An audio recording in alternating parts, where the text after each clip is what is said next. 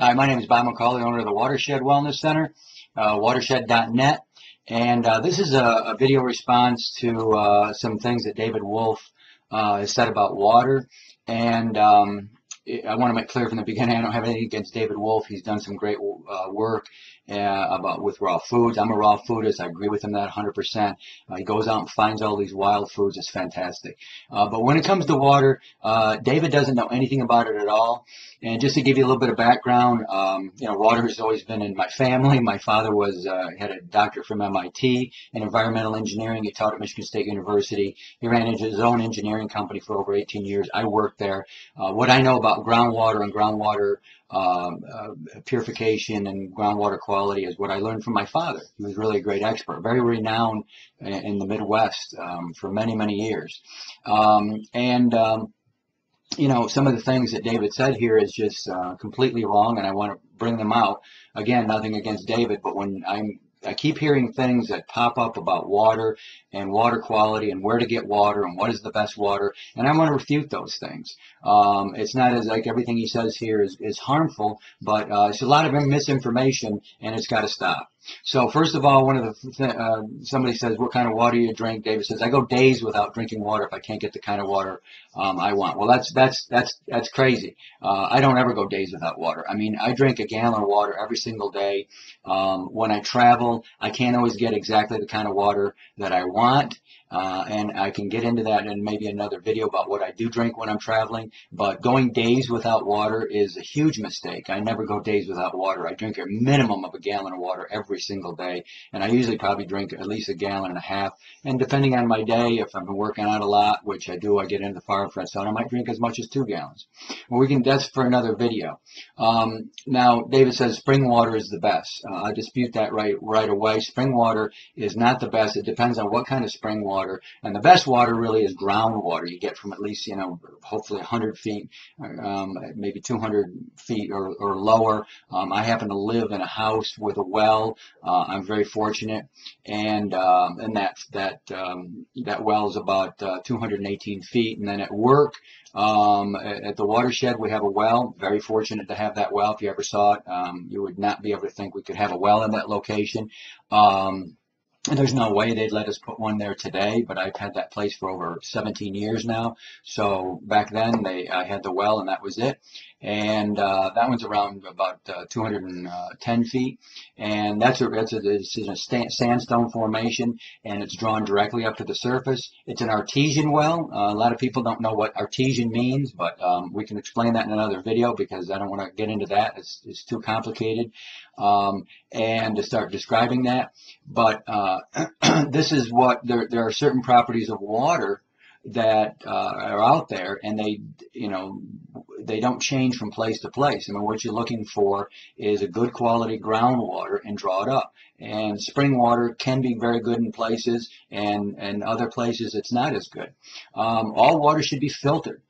This idea that I don't know when it became a bad thing for water to be run through a particulate filter to remove particles from the water, or a carbon filter, especially if you're, in city water, and that's all you have to drink. You want to take that out, take the chemicals out of the water, either chloramines or the chlorine. I don't go anywhere without a shower filter. I mean, I don't travel anywhere. I don't need it on my house because I don't have chlorine in the water to begin with. But if I go anywhere, I go I go with a KDF filter, and I bring my pliers with me, and they're under 7 inches so I can get through security. And I take off the shower head when I get into the hotel room, and I put on my KDF shower filter. And if you don't do that, I think you're crazy. I mean, you're breathing in all that chlorine gas. You're getting it right on your skin. And I got to do a lot of traveling. I see the inside of a lot of hotels during the year. It's not my favorite thing, but that's what you have to do sometimes. David talks a lot about Victor Schauberger, and I like Victor Schauberger. I don't make the kind of God out of him and this genius that a lot of other people do. But what he talked about, Victor Schauberger, was energy in nature. He talked a lot about vortices and energy. A good example of a really powerful vortice would be a tornado. I mean, you see the power of energy when it's harnessed in a certain way, and how nature works. And it's very interesting stuff. But this idea that water has energy, and it doesn't have energy in the sense that it can propel itself along. I mean, there's pent up energy in every single atom, but the idea that water just sitting there, or water in the ground, has energy, and that it can move up high and then come down, and nobody knows how this happened. Water moves to the surface through pressure. It obeys the laws of physics, and that's one of the things that I keep hearing in this idea that water, water is living. Water has energy into itself. It moves by itself, and it doesn't. Water is not living. Water doesn't have consciousness. Water doesn't get angry. Water doesn't calm down. You can't calm down water. It doesn't have consciousness. I mean, to suggest these things, it's just imaginary. It doesn't radiate energy. He says he can, it spins through these pipes in his house, and he can feel the energy. Well, I would like to see somebody measure that energy. I mean, if you can feel it, I mean, you should be able to, get some kind of an instrument and measure that energy. And if you can't find that instrument in today's world with all the sensitive equipment that we have, it doesn't exist. You're not radiating any kind of energy there. So you're just kind of making this up. And water doesn't move by sucking or pulling. It moves by gravity. I mean, you're either pushing it with a pump, or it's being moved to the surface through pressure, or something like a volcano, but different forces completely, or it's moving through gravity. Water doesn't defy the laws of physics, and it is not this idea of this animism, this applying life to inanimate objects. I mean, I thought we got rid of that a long, long, long time ago with the tribes and whenever that was, and we stopped thinking, this rock is God or whatever it is. I mean, water just doesn't have these qualities. Now, water, he says the water comes out of his tap at 10 to 18 parts per million. Well, that's not safe to consume. You should have at least 50 parts per million, and ideally it's 100 parts or higher. And because anything below 50, you're going to begin to leach the minerals out of your body. And spring water should have, he makes the statement, spring water should have very little TDS, if you do it right. What do you mean if you do it right? Are you telling me that he thinks it comes out of the ground at 100 parts per million, and then by the time it comes out of his tap, it's only 18 parts per million or 10 parts per million? Where did all the minerals go? What happened to them? Where did they evaporate? I mean, how can you come out here at 100 and then now it's only 18? Where did they go? Because the only way you can remove minerals from water is through purification. You go through an ion bed or reverse osmosis or distillation. That's how you remove minerals from water. It's the only way to do it. You can't just spin the water and expect the minerals to not only come out, but to completely disappear. That's not going to happen. I'll say it again, it doesn't defy the laws of physics. And as far as drinking reverse osmosis or purified water, this is really bad for you. And again, only as a last resort would I ever consume that water.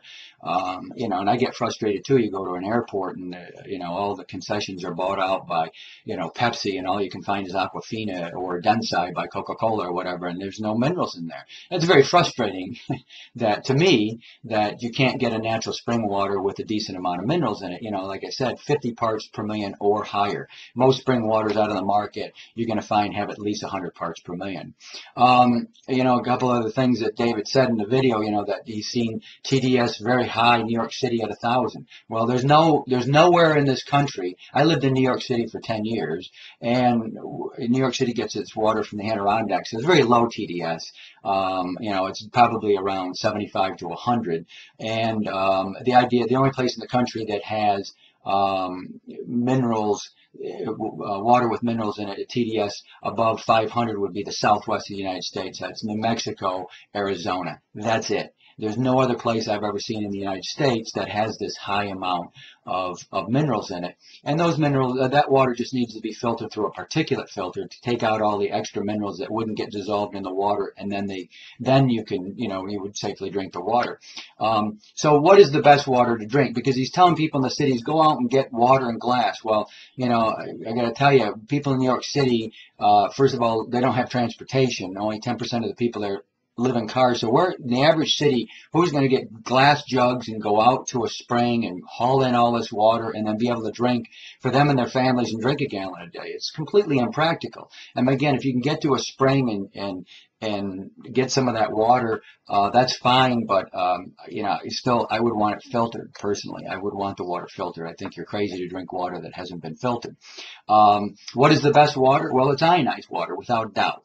Ionized water is water that has, number one, been filtered, pre-filtered, and then it's been run over a positive negative electrode. And the reason I like it so much is that it mimics all the same qualities as raw fruits and vegetables. It has a negative charge, a negative ORP, that reduces the oxidation of the body, like raw fruits and vegetables. It has an abundance of electrons, like raw fruits and vegetables. It is extreme because of those electrons. It's extremely alkaline, raises the body pH like raw fruits and vegetables.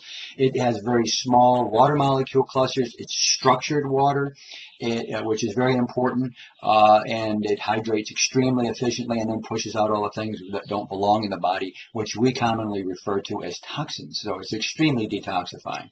So ionized water for sure is the best water you can drink. If you want to take spring water and ionize it, fantastic. If you want to do it with groundwater, fantastic. As long as you properly filter it. There's very few waters, unless it's been contaminated, which there's lots of contaminated waters in the world. There's no doubt about it, and it's a big challenge and it's a big problem. But filtration has come a long way, and we can take a lot of stuff out of the water that we didn't used to be able to take. One thing we can't take out of the water is minerals. So the idea of demineralizing water just through filtration or anything, you can't do that. At the beginning of the video, David said, water is a hobby with me. A hobby, it's water and herb hunting. Well, my advice to you, David, is stick to the herb hunting. I'm a master herbalist myself. I know lots about herbs, but I bet you and you could take me out into the wild and show me all sorts of herbs and hunt for wild foods, and you could teach me a lot about herbs, because I know you know a lot about that. My advice, no offense, David, stick to the herb hunting and stay away from the water. You don't know what you're talking about.